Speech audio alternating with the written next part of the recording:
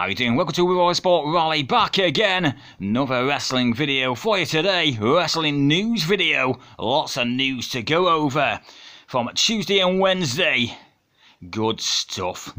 Here we go. Today we're going to talk about a bit of NXT, the women's tag title.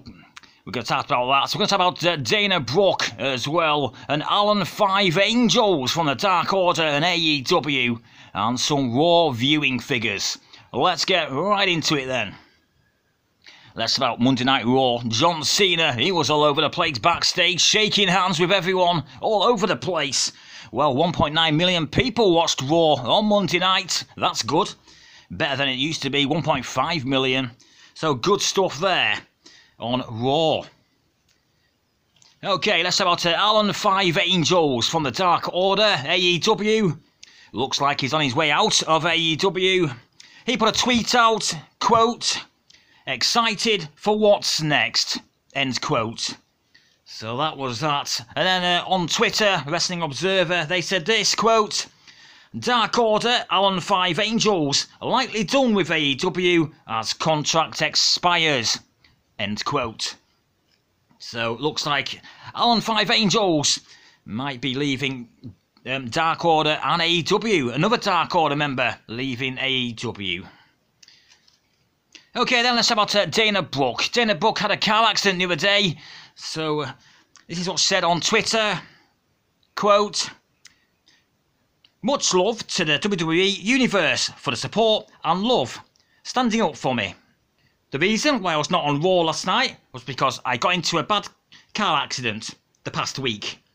I am doing good and we'll be back in no time. I really appreciate the love and couldn't ask for better fan support," end quote. That's what's put on Twitter. So speedy recovery to Dana Brooke, former 24/7 champion, of course.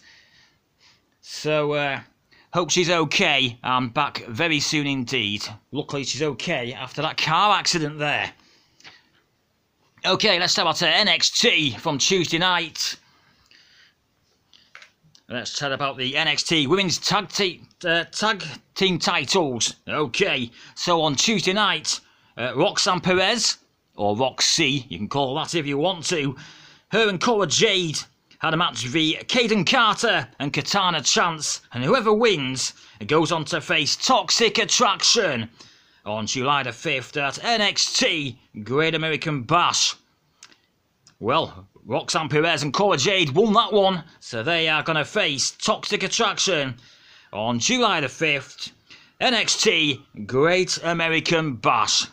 Good stuff there.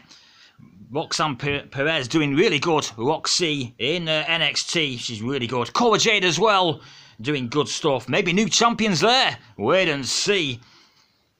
So there we go. That's all the news for on this Thursday morning here in the UK. Hope you enjoyed my videos. Press that like button if you did. And if you're new and you're thinking, who's this guy? Well, wrestling news, wrestling reviews as well. Formula 1, football, lots of different things I chat about. If you enjoy my channel, press that subscribe button. Smash that button. Help the channel out and grow a lot. Thanks for watching then. Until the next video, I'm off to watch Impact later on tonight.